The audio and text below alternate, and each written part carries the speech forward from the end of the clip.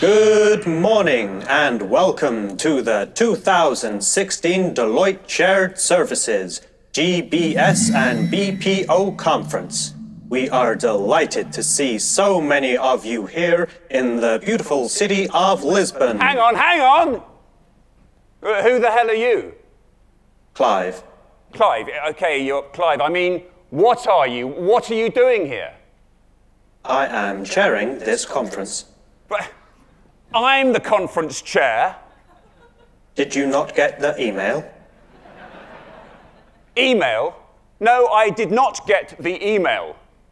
We launched an initiative to make sure that we were at the cutting edge of automation. We assessed all internal processes to determine which ones were rules-based and repetitive enough to be automated. The conference chair role qualified using these criteria. But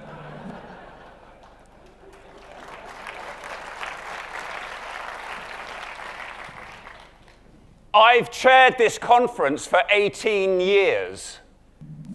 Exactly. As I said, it is definitely a repetitive task.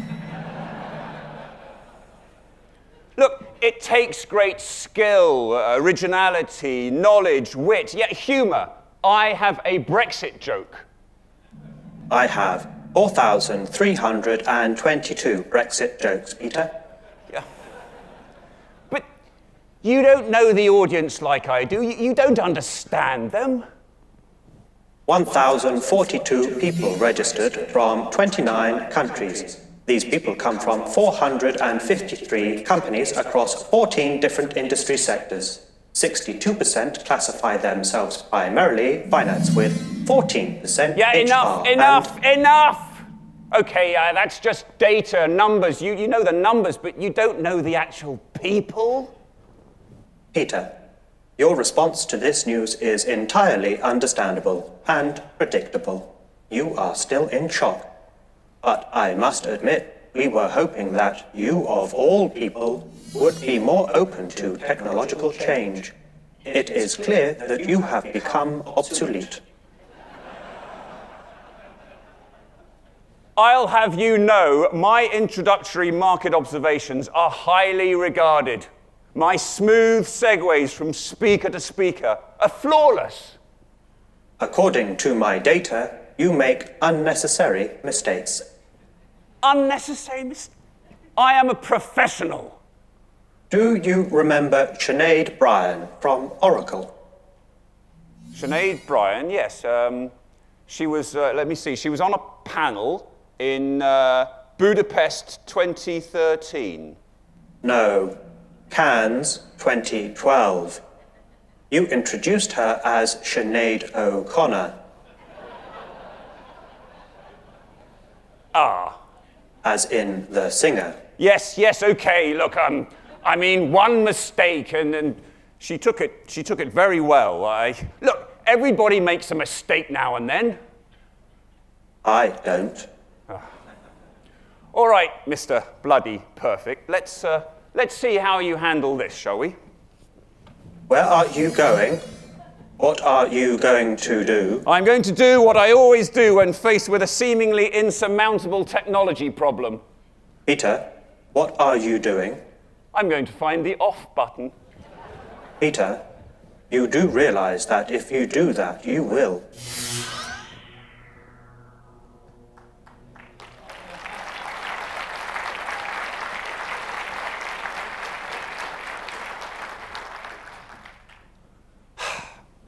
Ladies and gentlemen, welcome to the 2016 Deloitte Shared Services Conference.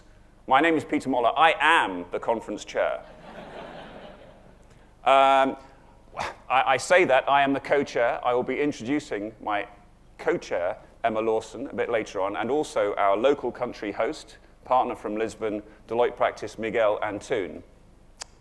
But yeah, and as I said to Clive, when I was rudely interrupted a little bit earlier, I have been chairing this for 18 years. We started in 1998 in Switzerland. We had about 60 people, and I haven't counted yet, but I think we've exceeded that today. We had over 1,000 register. This is the largest of all 18, so thank you so much for coming along. So you're here to network, to learn, and to share. And I promise you, you'll have 2 days of networking, learning, and sharing. And we have got a feast of new stuff for you to learn over the next couple of days. And to speed up your networking, we like to innovate every year, bring some new things. And we're introducing this afternoon at 5:30, for those of you interested, some speed networking. It's something we haven't tried. So I think the first 80 or so people who turn up for the speed networking event will try that. And for an hour or so, you will meet a lot of new people if you do try that. Another innovation this year is right here. We haven't reinvented the wheel, but we have reinvented the ball. This actually is a microphone, I'm told. At the end of every plenary session, we will try and have some time for questions and answers. And we want you to go into the app. Emma's going to talk a bit more about the app. And fire away with your questions in the app so we can summarize those and ask them to the speaker. If there aren't any questions, I may just pick on someone with this ball. So if I think I want to pick on, don't worry, it's not very heavy, it's light and fluffy, but if I want to pick on you, sir, I will just do this, and you will catch it, you, madam. Yeah. And the lights are bright, and all you need to do is, what's your name? Deborah. There you go. You speak into the microphone, the little back microphone. So Deborah, if you want to throw it back to me, thank you. So that's our roving mic.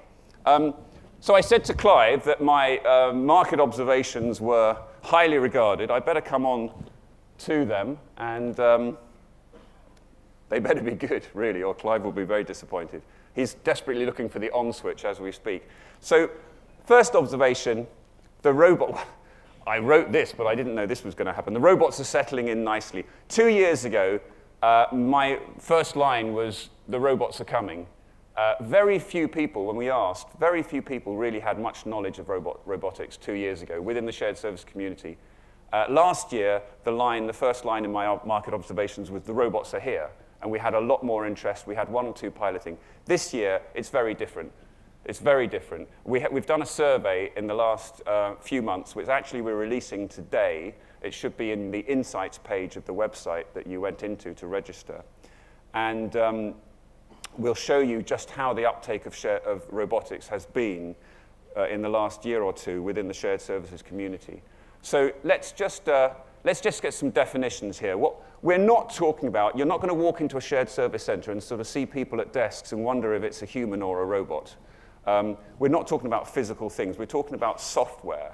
It's companies like Automation Anywhere and Blue Prism, who are here with us, by the way, for the next couple of days, 2 of the leaders in this market.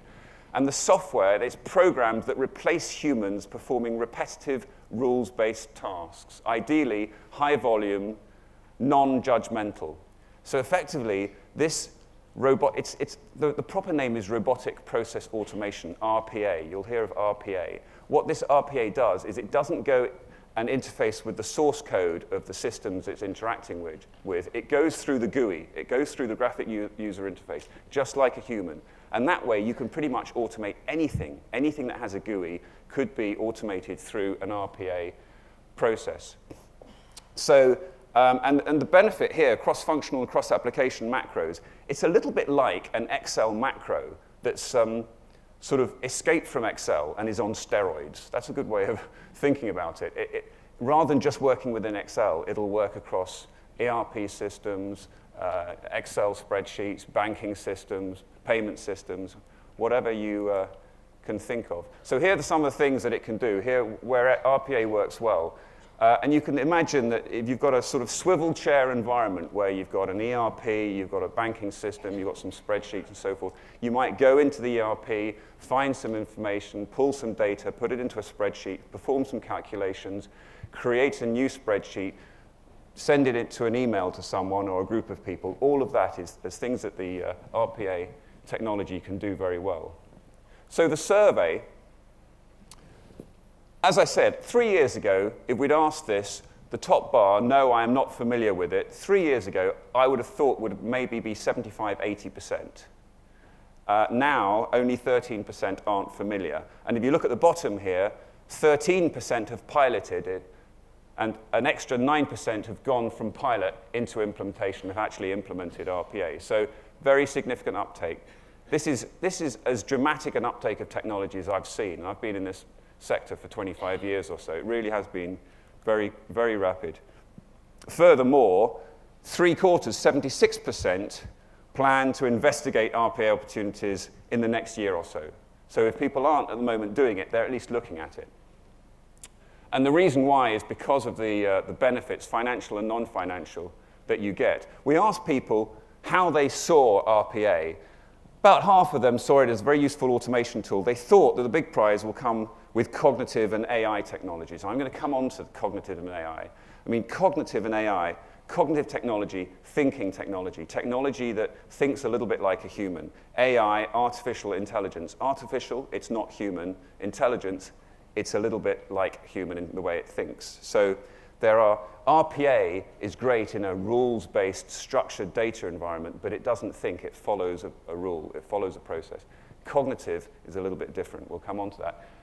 65%, about 2/3 of people, felt that it was an operating model play, that it's going to enable the introduction of a digital workforce, a workforce where you have humans and you have robots working together where it makes sense. So the robotics do the mundane, dull, boring, repetitive stuff, and the humans are freed up to do more value-add, more interesting work. There's a nice expression that the robot is there to take the robot out of the human. The robotic tasks, the tasks that humans really don't want to do, they're pretty dull. The robots are very happy doing. They'll do it not just 9 to 5, they'll do it 24/7. They won't take tea breaks, they won't get sick, and they won't go for Christmas holidays. They're ideal for this type of stuff. When the robots create a union, then we're in for real problems. But as far as I can see, there are no moves. I mean, unless Clive gets back on, and I don't like Clive. I never liked that guy. So let's look at some of these benefits. And the interesting thing is if you look at this, the people who have piloted and implemented RPA are convinced that there will be significant financial benefits. Some of the people who haven't have only just heard, don't really know yet. So the proof of the pudding is in the eating here, and those who have done this, those who have played with this, are seeing massive opportunities. And we'll hear today from quite a few people, some of our plenary speakers, who've been playing around with RPA about what their initial thoughts are on those financial benefits. I mean, if you think about it, a license for a robot is going to cost something like 5,000 euro, maybe up to 10,000 euro, depending on the organization you go with, the software, and the volume. And one robot could have productivity 2 times, 3 times, maybe 5 times or more of a human. And remember, it can work 24/7 if the systems it's interfacing with are available 24/7. So if you think about that, you can imagine that the cost reduction can be very, very significant. Also think about the fact that implementation timelines, it's nothing like ERP. I mean, ERP systems, you're typically looking at 1, 2, 3, 4+ years to get the whole job done. With an RPA implementation, once you've set up the infrastructure, the control environment, once you've dealt with IT and so forth, and we'll come back to that, that can be a challenge, but once you've done that, robotizing a new process can take days or weeks rather than months or years. So you really can get paybacks within less than a year, which is pretty good for any technology problem, challenge or implementation in my book. If we look at the non-financial benefits, the big ones here around timeliness, accuracy, quality. Clive was right. I hate to admit it. They don't make mistakes. If the script, they don't make mistakes on the script they're on. If the process changes, there'll be an error because they can't handle changes in the processes. So that's a problem. But if the process doesn't change, they won't make mistakes. And we've seen that in the implementations we've supported, is the accuracy increases dramatically. Okay, so I think robotics is obviously a still a very hot topic. Let's look at a bit about some of the challenges. I mentioned initially on a robotics project, you need to set up the environment, you need to deal with IT. Actually, IT can be one of the biggest challenges. IT functions often are not tremendously supportive of robotics projects. They don't see it as a big strategic opportunity. It can interfere with what they're trying to do with ERP and in-memory computing and moving to the cloud and so forth. And whilst it's a big opportunity and it can fill in a lot of gaps, it might not be seen as strategic. So you need to get them on site. They also often don't play the major part in implementing robotics. This is something that process owners can do rather than IT people. It's not terribly technical from an IT perspective. We also found when we were implementing this internally a couple of years ago within Deloitte that our data security standards and policies were it was quite difficult to make sure that we tied into all of those because we have very strict data security standards, as you can imagine, dealing with many regulated clients. So data security and IT can be a challenge. Also, if the process changes, you need a fair stability of process. Otherwise, if the process changes and the robot hasn't been scripted for that change, it will either sort of say there's a problem or there'll be an error, and you need to understand where that's happening. So I would say if your process isn't very stable, it might be a bit too early to robotize it. And then, obviously, you've got to decide, are you looking for headcount reduction or to free people up to be more value add, or a bit of both? If it's headcount reduction, you'll need to solve the problem of partial headcount. Typically, a robot doesn't replace everything a human does. It replaces maybe 20, 30, 40, 50% of what that human does. So you need to work out how to find those headcount reductions if everybody is going to have 20, 30% more time. But that's a problem that we typically know how to handle in the shared services world anyway. So, as I said, robotics, great, where you've got structured data and rules-based processes. Let's talk a bit about AI, artificial intelligence. And the headline here is there's huge potential, but it's very early days, few successes to date. So what we're talking about here is where you've got unstructured data, where you've got reams of natural language, you've just got emails, documents, and so forth, and it could be thousands or millions of pages. Does anyone, people here last year might remember that I showed a video of an AI, which is IBM Watson, winning a US quiz show, Jeopardy, back in 2011. And what IBM did is they set up this AI tool, IBM Watson, and they basically challenged the two best players at Jeopardy. It's a general knowledge quiz. And they took them on and they beat them very easily. And what they did is they fed in Wikipedia into the Watson's brain, and they wrote some algorithms to teach it how the game worked. And then they fed in thousands of questions so that the machine learning kicked in. So the two key attributes of AI, one is natural language understanding. It will understand sentences and the meaning of sentences rather than just words. So you think about, a lot of you will have an Apple iPhone or something like that. So on Apple iPhones, you've got Siri. Siri is a basic AI. Google search, elements of AI there, although it's more of a word search than understanding whole sentences. If I was to say to Google search, show me all African animals except elephants, what do you think I'd get? I'd get a stampede of elephants, a herd of elephants coming. So this is beyond Siri and beyond Google search. So what they did with the Jeopardy thing is they fed in these thousands of questions, and the machine learning kicked in. This is the second big attribute of AI, that the machine will get better and better as it learns, and it learns from its mistakes. And they won that competition hands down. So 5 years later, 2016, where are we now? Well, we're just seeing some real applications in the corporate world, in the shared services world. We've got later on this morning, the first speaker actually, Steve McChrystal from Vodafone. He's got a huge GBS, 17,000 people, and they are they're just starting a pilot of IPsoft Amelia. And the idea is by next summer, they'll have something like 100 virtual agents responding, hopefully, to about a third of all IT queries, internal IT queries coming into their center. So it'll be interesting to find out what the plans are and what success that they're hoping for in that space. Another example is at an oil and gas company where what they're doing is responding to 75% of invoice-related queries for the top 500 suppliers using an AI tool. And that's the level they're hitting right now. So it's a big opportunity. The other area, so that's where you've got basically a lot of English language. You've got a question posed in English. The AI looks through a lot of information and then comes up with a high probability of being right answer. Another area is in the area of reporting. And we're seeing a few organizations now taking on this area with an AI tool. I want to show you this video. Just take a look at this, and then I'll make some comments on it.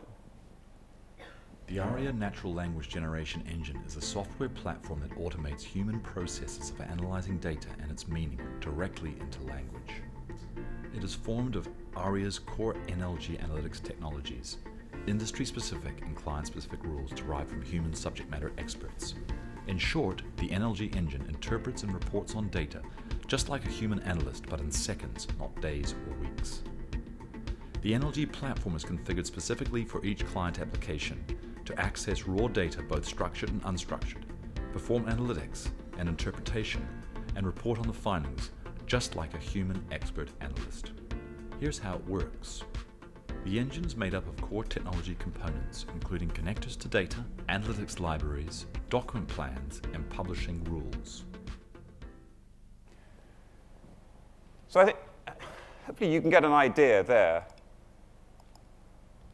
of the huge application. I mean, pretty much any organization has a finance function, and any finance function is churning out a certain amount of management reports. This tool, a tool like this, could be used in any organization. This is ARIA NLG. NLG stands for Natural Language Generation. Effectively, the skill here is taking a lot of information and data and turning it into management reports written in English that look like they've been written by a human. But rather than taking 4 hours for a management report, this will do it in a few minutes. Incidentally, ARIA are here with us today. You might want to go and check it out. I think this is really interesting. Now, on the slight downside, the few successes to date, this is very early days. I would say with AI, we're kind of where robotics was 3 years ago. In the shared services world, there hasn't been much implementation of this yet. Few success stories. I think we'll find in the next year or two, there'll be a lot more. It's not as easy to dip your toe into this as with robotics. With robotics, you can get 1 or 2 robots for 10,000 euros, and you can play around for a month or two and see how it works. The entry point for this type of technology is much, much higher because you need to get a lot of machine learning done before it can really start providing benefits. But I think there will be a huge application. And come back next year or the year after, and I'm sure we'll have some really interesting stories to tell. So introducing the next TLA DBS. Good. That makes sense to everyone, I hope. Now, what the hell was I thinking about when I wrote that? Yes, now I remember. So we've talked about this with robotics, with AI. The world is moving to a more digital world. If you think about shared services, actually, everyone's got, who here has not got a smartphone of some sort? Okay, there are a few people thinking, oh, I haven't, but I'm not going to put my hand up. I mean, pretty much everyone's got a smartphone, and if you haven't, you're probably almost too embarrassed to say you haven't got a smartphone. And I'd imagine most of you have, at one point, gone onto Amazon and bought something on Amazon, or used Uber. Maybe you came in from the airport yesterday, and rather than wait for 40 minutes in the queue for a taxi, you waited 2 minutes and clicked 3 buttons and had a cab and were sitting there in a nice Uber limo within a few minutes. Or you've gone onto Netflix and watched exactly what you want to watch when you want to watch it. And if you've used this technology, you'll know how amazingly good it is. With a few clicks, anywhere, any place, whether you've got Wi-Fi or 3G or 4G, you can pretty much use this stuff. And it's unbelievable. And who went on a training course to learn Amazon, or learn on Netflix, or learn Uber? You didn't. You worked it out. It took you 2 minutes to work out. I get really frustrated if I have to use software that isn't as good as Amazon or Uber or Netflix. And if you go into the corporate world, nothing's as good as Amazon or Netflix or Uber. And you go into shared services, and you think, we're so far behind. Why? Why should anything not be as good as this? Because this is the new gold standard, and everything should be as good as this. So here's a challenge for your shared service organizations. Why don't you have a challenge of becoming a digital business service? Rather than shared services or GBS, maybe you should be aiming to be DBS, digital business services. Maybe you don't rename it, but even if you don't rename it, that's the vision of where you should be getting to. So what does this look like? I think there are three characteristics that are pretty important. One is you need to automate away transaction processing. You shouldn't have humans doing transaction processing. It's degrading. Sorry for any purchase-to-pay people here who are still doing it. You can still have a supervisor or two, but people actually doing it, you shouldn't be doing that stuff. You know, think about it. You should have an ERP layer. You still need that ERP layer, the system of record. Then you should have some process-specific technologies. And there are a lot of them out here. You've got the Trintex and the Redwoods and so forth out here. Specific technologies that fix problems in purchase-to-pay, order-to-cash, accounts-to-report, whatever it is, the HR processes. And then on top of that, robotics is really good for filling in any additional final gaps. It's a generic software that's really great. It doesn't matter what the process is. We've already looked at that technology. So that's the transaction processing. The second attribute of digital business services is the user interface. If it's not as easy to use as Amazon, as Uber, as Netflix, you've got work to do. It should be intuitive. It should be readily available. It should be on mobile devices. It should be on the cloud. So there's a challenge. If it's not, why not? And finally, knowledge management and analytics. It should have the kind of analytics that are going to be useful for customers. So again, on Amazon, if I bought this, I might want to buy this. And this is what I bought last month. And if I want to order again, I just press this button. All the analytics is there.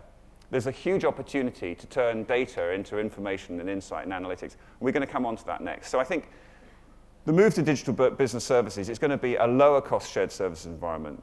It's going to be a much easier to use, higher customer service, higher customer satisfaction, and it's going to provide much more insight, which is going to provide much more value, so it's much more value add. That's a great vision, I would say, to have. Brings me nicely onto my next point. Ultimately, shared services employees must move up the value chain if they want a job. I mean, you know, I said it, they shouldn't be doing transaction processing, as we said. Now, you may say, but Peter, we have a lot of exceptions, and the robots aren't going to sort out the exceptions. True, the robots aren't going to sort out the exceptions, but your continuous improvement program should. That's what continuous improvement's for. Continuous improvement is the relentless pursuit of errors, and when you find errors, you find the root cause of that error, you fix the root cause so the error doesn't reoccur. That's what continuous improvement should be doing. If you do that properly, you've automated transaction processing, you've got rid of your exceptions, so what are your people going to do? They've got to move up the value chain. They've got to perform more value-added activities, and analytics is the big opportunity. Analytics is one of the big trends that are out there. So if you think about it, in this digital world, there's so much information we now have in organizations, but most organizations fail to capture that information and turn it into real insight for decision-making. At best, they have pockets of analytics capabilities in various functions around the organization. There's something in HR, something in procurement, something in marketing. The opportunity is to create a comprehensive organization-wide analytics strategy. The opportunity is for shared services and GBS to play a major role in that analytics strategy. So who here has an analytics strategy for their shared services GBS organization? You should be thinking about what the role is for shared services and GBS. We do a survey every other year. The last survey we did had responses from about 1,000 shared service centers. 65% of shared service and GBS leaders plan to build their capability in analytics and to deliver insight services by 2018. They plan to build their analytics capability and build and deliver insight services. So why is shared services well placed to do this? Well, I think there's a few reasons. Firstly, your core processes produce a lot of this information and data. Think about it, purchase to pay, order to cash, accounts report. You're producing a lot of the data around customers, around suppliers, around employees, around costs, around inventory. You've got that data. Secondly, your people are very used to handling data, to dealing with data. They understand issues about standardization, data integrity. They're ideal for this type of work. Thirdly, shared services and GBS touches pretty much all of the organization. So you're in a great place to bring it all together. And finally, they need a new job. If the transaction processing is drying up, is being automated, they need to be doing this stuff. So the stars are all aligned. And let's look briefly at what some of these analytics capabilities could be. So I'll give you 2 or 3 examples. One would be improving your shared services processes. Think about this. You set up a help desk. That relieves people doing transaction processing and stuff, frees them up to do what they should be doing. But it also, if you have a help desk and you have a ticketing system aligned to that help desk, you're getting information about all the calls coming in. A lot of the calls are problem calls. You're tracking all the problems, all the errors. You're feeding that into your continuous improvement, and you're using that to fix the root cause of the errors. That's a great use of analytics to feed into continuous improvement. Another one is using analytics to really understand end-to-end processes. One of the big challenges for all shared services and GBS organizations is fixing end-to-end processes. Fixing purchase to pay, from purchase, procurement, sourcing, to payment. Analytics can help provide information so that people understand what's going on in the process and can optimize the process. And finally, helping the organization as a whole by linking information from one function to another. So I'll give you an example. We work with a retail organization, and they were interested in understanding, they had 600 stores in the UK, interested in understanding the drivers of store profitability. So we looked at lots of information and correlated it with store profitability. And we saw a really interesting correlation that no one had realized before. Where the store manager role was vacant for more than 3 months, store sales dropped dramatically, and store profitability dropped dramatically. As a result of that, they changed their recruitment strategy to make sure that they never had a vacancy in the store manager role for more than 3 months. That's a simple example. The shared service center was the one that initiated this. Now, some of you may say, but look, the business thinks I can just about do transaction processing. They don't think I can do analytics stuff. How am I going to get into this? You need credibility. You need business permission. You need brand permission. The way to do it is maybe to find some business issues and problems that you think you can help with and just start doing it and showing people and saying, here, we can help you with this. That might get you the credibility that you need. So my final observation is actually around that point about how you get the credibility. There will be a PR battle. You need to win it. In my job, I speak to a lot of shared service leaders. And often the conversation starts something like this. I say, so how's it going? And they say, they're standing over here. I'm standing over here. They say, yeah, it's going well. You know, our systems implementation is going well. The standardization project's going pretty good. The costs have come down about 15%. We're offshoring a bit more. And our SLAs are all looking green. And I think, why are you looking so unhappy? And they don't say anything. They just look unhappy. And then I ask the killer question. I sort of say, so are your customers happy? And what's the reputation of your shared service organization? And they look even gloomier. They say, well, I don't think our customers really are happy when I speak to them, and the reputation is terrible. And that happens in a lot of organizations. It looks like, objectively, the measures all look pretty good. Costs have come down, SLAs are good, and yet the customers aren't happy, and the reputation is very poor. So it got me thinking about this. And in some cases, it's because it's not a very good shared service center. Let's be honest, sometimes it's not working very well, and they need to fix a lot of things. But in other cases, there's nothing wrong with the shared service center. Everything has been improved, and yet the reputation is still very poor.